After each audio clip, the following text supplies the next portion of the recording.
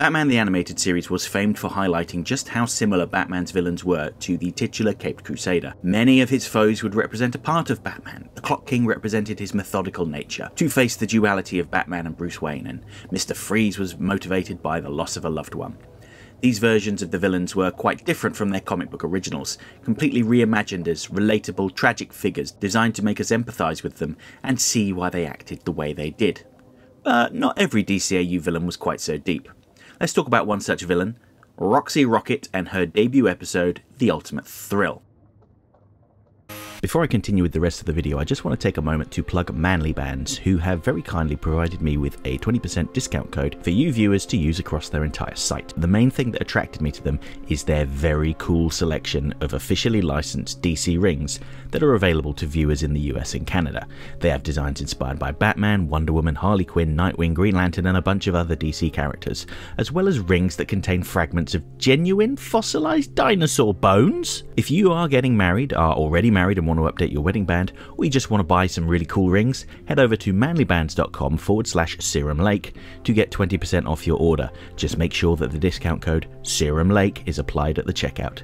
And yes, you can use this discount code on sale items to make even bigger savings. Thanks again to Manly Bands, and with that out of the way, let's get back to the video.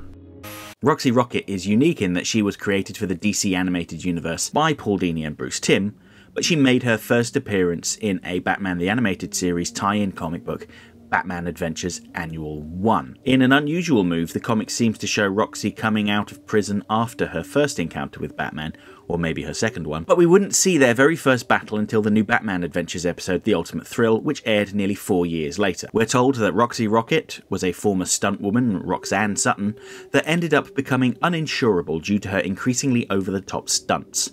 Now out of a job, Roxy turned to dangerous high-octane robberies. Not really out of greed, but in an attempt to chase a high, or the ultimate thrill, if you will. In the annual, we see Roxy being released from prison and pledging to fly straight. However, it seems that she immediately returns to crime, but something about the case is off. This was a quiet robbery, with no audience, no daring escape. It seemed completely out of character. It would transpire that Roxy was being set up by Catwoman, and Batman and Roxy would have a little team up to clear her name. Some may point to the Batman and Catwoman costume, saying that this can't possibly be canon because by the time Roxy debuted in The Ultimate Thrill, Batman and Catwoman had different looks. But I'm of the opinion that the art style is just the style of the person drawing it and shouldn't be taken literally. It's kind of like how Kelly Jones's Batman always has that massive cape and long pointy ears, but Graham Nolan's Batman is more traditional. When Kelly Jones draws one part of the story and the second part comes out with a different artist who draws Batman in a different style, that doesn't mean that Batman has gone off panel and changed his costume. And is it really that hard to believe that Batman or Catwoman might have more than one costume? Presumably you don't wear the same clothes every single day, right? Hopefully not. With that aside, that brings us to the events of The Ultimate Thrill. Usually this is where I discuss the meaning of the character and their appearances, and don't worry, that's still coming. But I'm opening the floor to Conor from Play Content to talk about this episode. Conor recently had me on his channel to talk about some of his favourite episodes of Superman the Animated Series. Go check that video out if you haven't already. So I am reciprocating. The subject of this video, who incidentally is Roxy Rocket for those still unsure after seeing the thumbnail and title, and the earlier sections of this very upload, made her TV debut in the new Batman Adventures episode, The Ultimate Thrill. A tale that lovingly tributes and skillfully modernises the innocent, humorous absurdity of the Silver Age comics or the Batman 66 TV series, while seamlessly combining these traits with the dramatic storytelling, layered characterization, and other surprisingly adult elements of Batman the Animated Series, or the new Batman Adventures as the case may be. The episode also offers excitingly elaborate chase sequences which provide the ultimate thrill. Oh, now the title makes sense. The episode's strengths are personified within Roxy herself, whose potential is increased by her distinctive design, unique gimmick, and charismatic voice performance, courtesy of Charity James, who while playing this role tended to become fairly animated.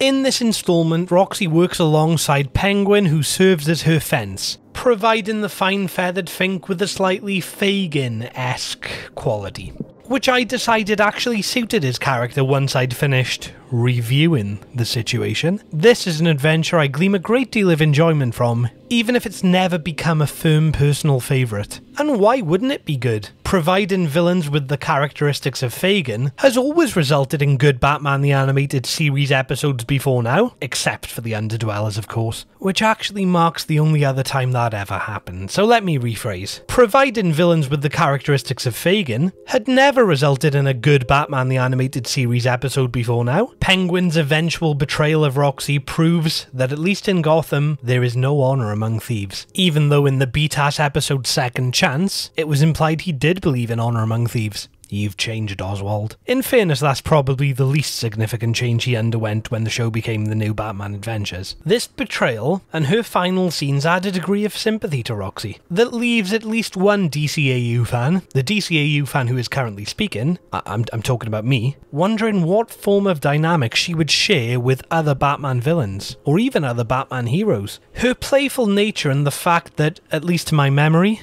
she never caused any severe, irreversible damage, allowed DCAU creatives the opportunity to present her as a reluctant foe, a reluctant ally, a willing foe, or a willing ally. That in spite of her amusing cameo in the excellent Superman the Animated Series episode Nighttime, have unfortunately never been fully explored within the DCAU. One silver lining in the cloud of Roxy Rocket's unrealised potential is that it does faintly prove my theory that the DCAU is contractually prohibited from using potentially interesting characters named Roxanne more than twice in their movies or TV series. Look no further than Rocky Ballantyne from Batman Mystery the Batwoman to find Exhibit B, Your Honour. On that slightly irreverent and slightly irrelevant conclusion, it's time for me to thank you, Luke, for the opportunity. Back to you.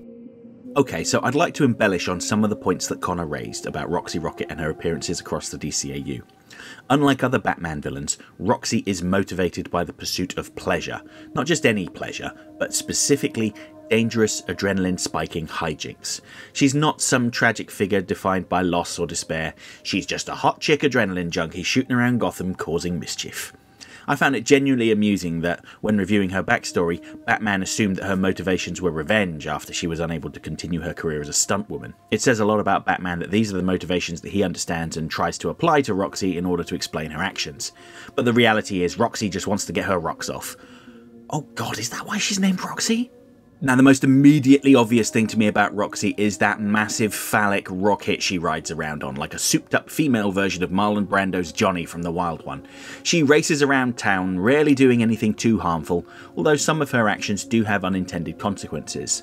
This is very well demonstrated in the opening moments of The Ultimate Thrill. Roxy isn't above endangering other people, or at least creating the perception that she is capable of harming people. Remember, she was a stunt woman. Every step she takes is calculated with a clear way out, even if the circumstances demand that she makes the calculations quite quickly. Note that she uses a non-lethal smoke gun on the police, although that helicopter crash could have been pretty deadly. The way she so casually shoots the police down is quite telling as well. She goes out of her way to line up with the police to avoid their gunfire, to show how effortlessly she can avoid their attacks, but also presumably to lure out Batman. And when she plays her first deadly game of chicken with Batman, it's Batman who flinches. Now, I think that Batman flinches because he knows that her rocket wouldn't be able to withstand crashing into the Batwing. Does that thing even have a seatbelt? Not because he feared for his own life.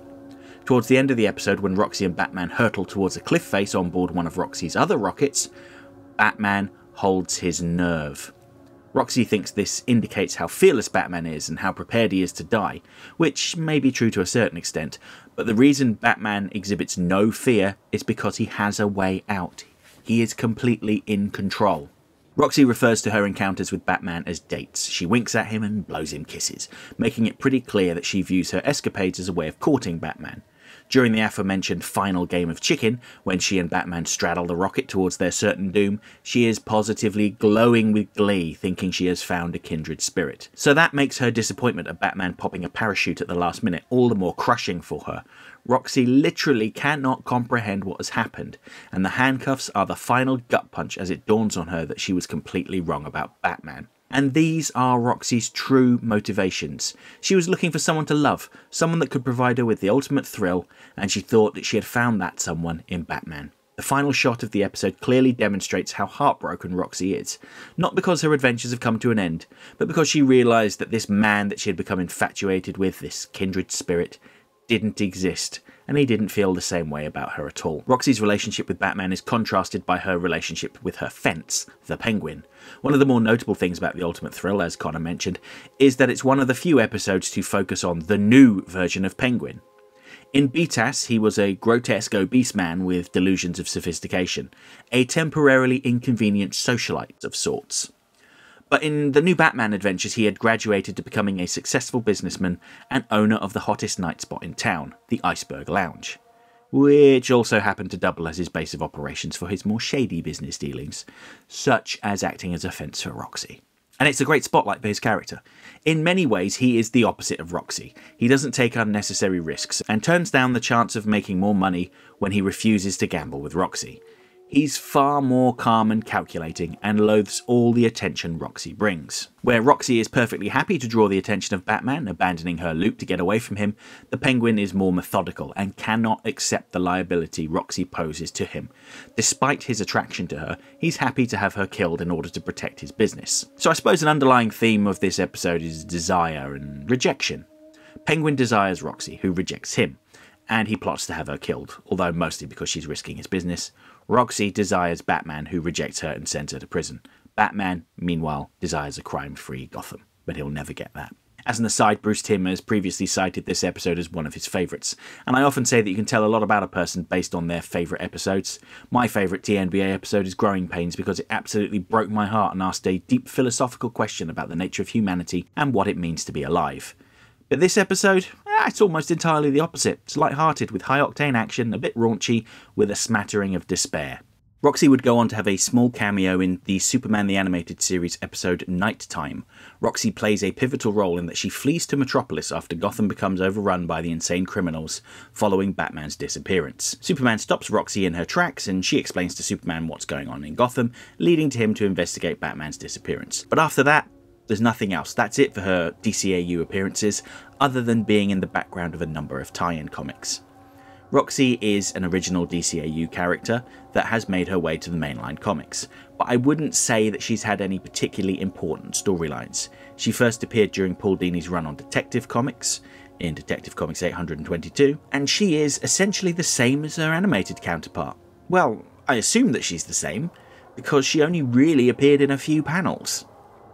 Following this appearance, Roxy briefly tussled with Stephanie Brown's Batgirl, but she was only a henchman, or should that be a henchwoman, is that even a word? Sharing the spotlight with the main villain, Roulette.